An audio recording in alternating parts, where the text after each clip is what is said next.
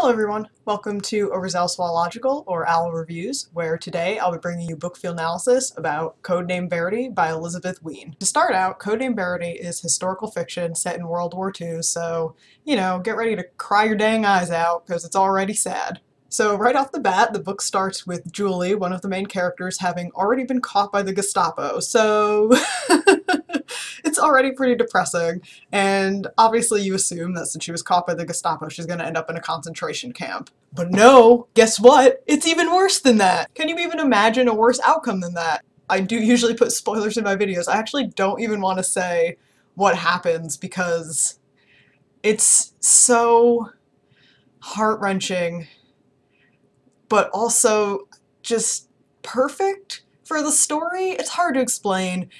Just be ready to cry for the entire book.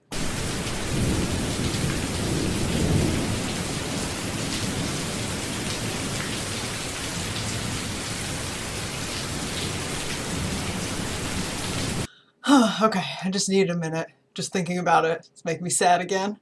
Elizabeth Wein kind of dangles this hope in front of you at one point, and so you want so badly to cling to that hope.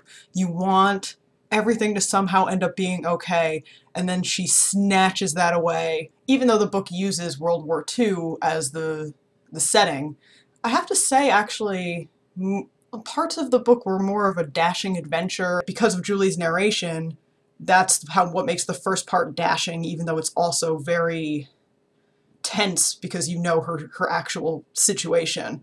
But she's so clever that she basically convinced the Gestapo to let her write a love letter to her best friend, and in the same time disguising that as a confession, but in that letter also giving crucial information that comes into play in the second half when you get to Maddie's narration. So then what makes Maddie's narration a dashing adventure is that she ends up unwittingly at first part of the resistance because she's stuck in France. They do manage to get their hands on Julie's confession, and you realize how much is actually going on in the first part of the book that you don't even realize. Even when I was reading it, figuring out that she was actually giving away important information and all this other stuff, when you get to Maddie's part, you realize there's even more going on in the first part than you figured out. I don't know why I keep switching between I and you, but... And the friendship between Julie and Maddie is just so perfectly rendered.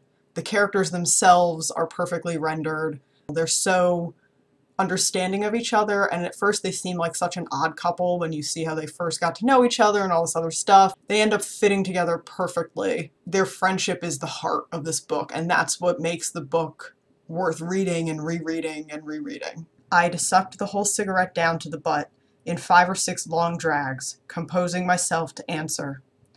"Verity," I said in English, and exhaled every last molecule of nicotine and oxygen I had inside me. Then gasped, "Truth is the daughter of time, not authority, and this, above all, to thine own self be true." I gibbered a bit, I confess. Verity! I am the soul of verity. I laughed so wildly, then, that Hamstenfuhrer had to clear his throat to remind me to control myself. "I am the soul of verity," I repeated. "Je suis l'esprit de vérité." And now, in Maddie's section, you find out that the reporter, Georgia Penn, was actually working with the resistance, and she relays to Maddie all the information that she learned from Julie. The captain and slave girl were both there, and 1 or 2 others, and they all sat around drinking cognac. Except the slave girl, of course, in the captain's dead swanky office where Julie has been temporarily put to work as a translator. So in fact, she's actually doing what she was sent here to do. No name given, no military service or rank mentioned, she introduced herself to Penn as a wireless operator. She has told the Nazis she's a wireless operator. Madness! That's not why she's here, and so now they've gone to a lot of effort to get code out of her. Penn hadn't any doubt they got code out of her. Must be obsolete or invented, but definitely something they can try to work with. You guys, Julie and Maddie are just so brave! That is my book feelnalysis about Code Name Verity by Elizabeth Wein, and just be ready to cry forever. If you enjoyed this video, please like it, and please subscribe to our channel so you can get all of our future book reviews. Thanks for watching, and happy reading!